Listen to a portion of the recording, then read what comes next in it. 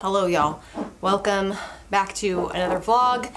I'm gonna just go ahead and get this part, bless you, you okay? Yeah. Okay. I'm gonna go ahead and get this part out of the way. Hold on. What's Yeah. that in the Mama and Honestly, I don't really have it in me right now to go into a bunch of detail and talk about it too much because I'm still just super emotional about it, and I cry about it still every single day and multiple times a day, and I just can't really go there. But I posted about it on Instagram, so if you follow me on Instagram then you probably already know, and I'm sorry if it seemed like I'm being kind of heartless or matter of fact. It's one of those things that I feel like I can't continue on vlogging and not tell you guys happened, but it's also something I'm just, well, honestly, we're all just a little bit traumatized, and I just am not like ready to sit down and go into a bunch of detail. So the long and short of it is that our ducks were attacked earlier this week, and Fern was killed, so was Violet, as well as one of the big white ducks, if y'all remember them, the ones that we got in the spring. Or I'm sorry, the summer or fall of last year, and then a number of them were injured, and my mom and I took the injured ones to an emergency vet, and there were some that were, you know, hopefully going to survive, that we've been treating with antibiotics and wound care and pain medicine, and then unfortunately, one of the ones that was not able to make it was Poppy. So she had her injuries were too extensive. They weren't survivable for her, so we had to have her put down. And it was just, the whole day, honestly, was just really traumatic for the kids and for us, and the cleanup after, and the care after for the surviving ducks who are maimed. You know, there were 3 that were unharmed, but they're traumatized as well. And if you have ducks, or if you know anything about ducks, then you know that they are, obviously they're birds, right? So birds are very fragile, and they can die just from stress and trauma, like from the stress of a traumatic event as well. So we've been kind of holding our breath, not knowing if the ones who were injured and on medication and the ones who were uninjured, like if they were even going to survive, because sometimes they don't. Oh, hold on, my door.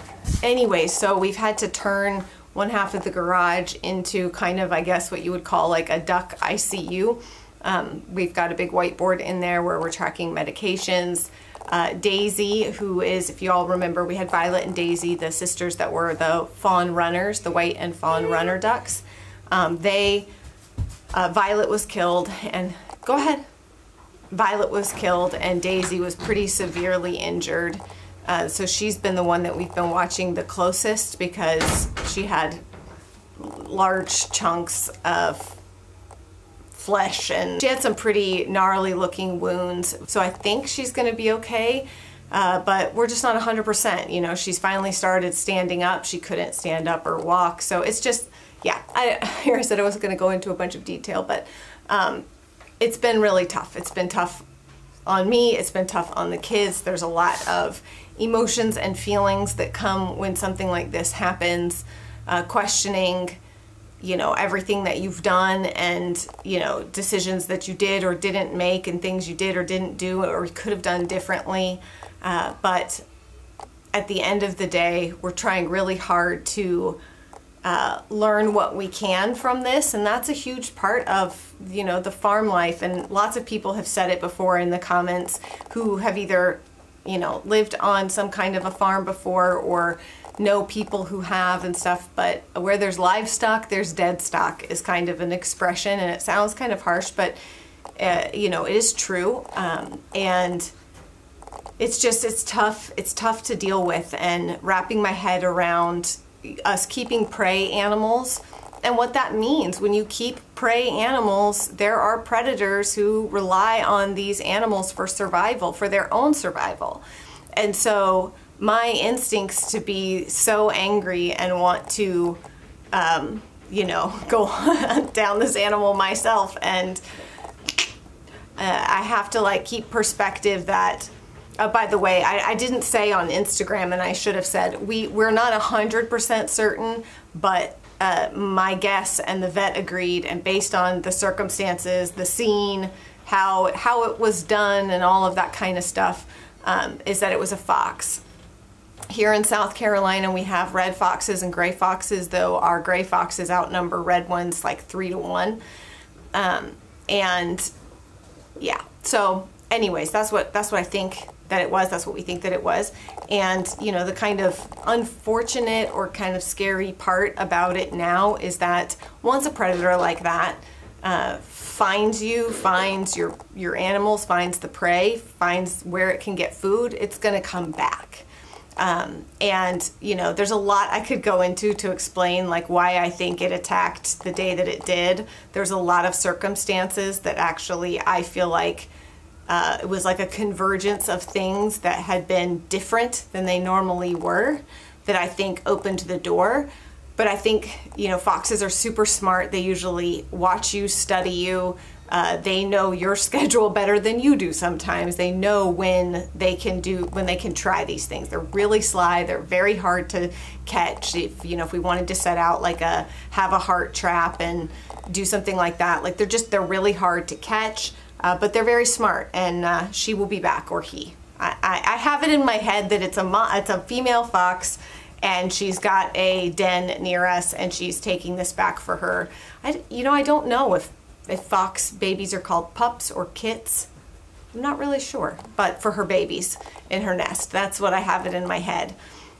So anyways, we are taking further security measures, doing things differently and trying to change some things, and also at the same time just mourning the loss of, you know, some of our pets, some of our cherished pets. I can't, if I start talking about it, I'm gonna start crying, and I really, really don't want to. Not because I think there's anything wrong with crying online. I just don't like to do it. I just don't.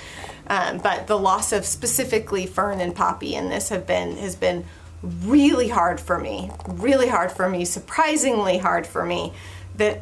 Not that I didn't see it coming. I knew something like this would be hard or sad. I just never expected, or was very emotionally unprepared for it to be as hard on me as it has been. That's honestly been part of the hardness of the last week, is like trying to understand my own emotions around this, and like, gosh, why is this affecting me so much? Anyways, so that is not a happy update, and I'm really sorry. That I hope that it doesn't, you know, there were so many kind messages and comments on my Instagram post, and so many of y'all who've come to love some of these animals and their personalities. And you know, Fern, my goofy little Fern, my little blind and deaf silly little Fern spinning circles in his pool, you know, y'all have come to care about and enjoy some of these animals and their personalities, Lottie and such. So I know that me sharing that, there was a lot of y'all who were really sad, and you were like, oh my gosh, I'm sitting here at my desk crying, or I'm, you know, and I always feel bad. I don't want to do that. You know, I try really hard for the things that I share to be as uplifting as they can be, and, you know, kind of just silly and fun and light. I guess light would be the best way. Like, I like to share with you the mistakes I make and the dumb things I do and that kind of thing. But I don't want you to leave my channel feeling heavy and tired and sad. So I feel bad when I have to share this kind of stuff like with you guys, because I don't want to make your day any worse. So we are getting a bunch of outdoor, wrong foot. We're getting a bunch of outdoor things done today. It is a nice, oops, sorry, I had the wrong foot, not you. It is a nice sunny day. I think it's supposed to be 80 degrees once it warms up. I did some work in my garden yesterday, and I'm getting that ready for planting, because it could have been planted, and the plan was to plant it earlier this week, my upper garden and my backyard garden. Despite the fact that I've completed them, I've planted nothing, because my plan was to plant this week, earlier in the week, and then this happened. And so I have just we've had to switch focus to animal care. And Ivy, can you shut the door for me, honey? Okay. Thank you. Switch focus to animal enclosure changes, moving animals around, that sort of thing. Grandnana has gone home, which is always hard and sad for everybody. But anyway, so that's kind of the plan for today. I'm going to try to find, I'm going to try my darndest to make whatever's left of this vlog happy, cheerful in some way. Something that will hopefully leave you guys feeling, I don't know. I mean, I realize it's kind of like one of those bittersweet things, but you know, Fern and Poppy specifically were special. They were special, and they will be greatly missed. But man, were they sure fun and loved so much while they were here. I know people have a lot of different views about whether or not our pets go to heaven, and I don't have the answer to that, but I sure hope they do. Alright, well, my dad just turned on the lawnmower, so the sound on this is going to be super annoying if I don't wrap it up. So let's go. Let's vlog the rest of the day. No more crying, no more sadness, I promise. Try to make the rest of this video happy.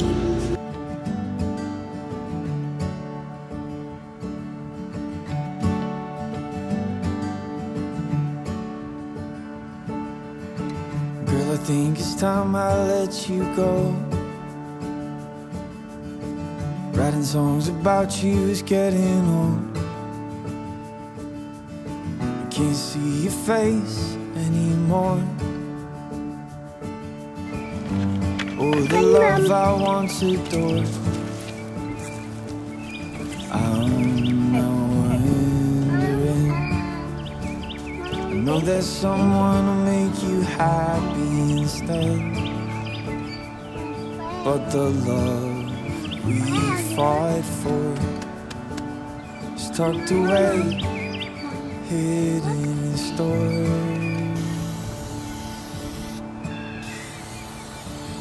But I'll keep you safe, locked inside my chest.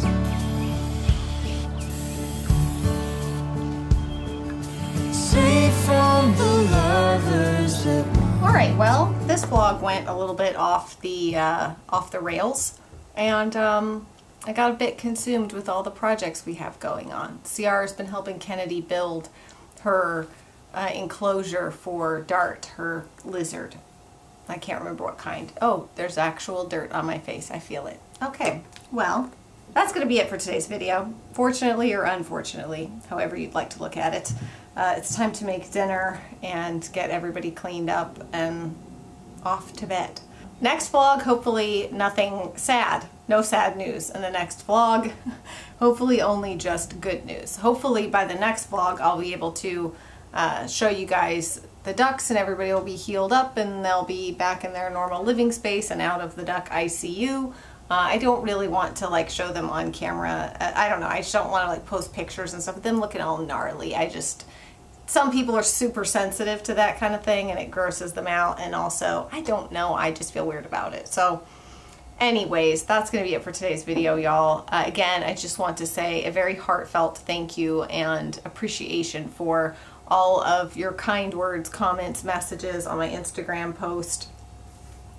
Because they really did mean a lot, and they do mean a lot. So I'm very grateful for that. And yeah, life is full of many, many wonderful and beautiful things, but also many hard things. And while, you know, we don't share every little thing, good or bad, that goes on in our lives, this is just kind of one of those things I feel like as we share, you know, what it's like to have this kind of hobby farm, it's important for me to make sure that I'm sharing with you guys that it's not all fun and, you know, projects and, you know, that kind of thing. Like the projects fail and animals die, and it's just, you know, there's hard stuff. And I won't lie, I've had a number of moments in the last few days that I've been like, I just want to go back to North Carolina and live in my house in a neighborhood and not have any of this stuff ever happen, because it's hard, you know. But the good far outweighs the bad. It's just, I'm human like anybody else, and when really bad stuff happens, I want to curl up in a ball and cry and run away, and camera just shut off. It was like, please stop talking. So anyways, yeah, all of that to say, again, just thank you guys very much, and we'll see you guys in the next vlog.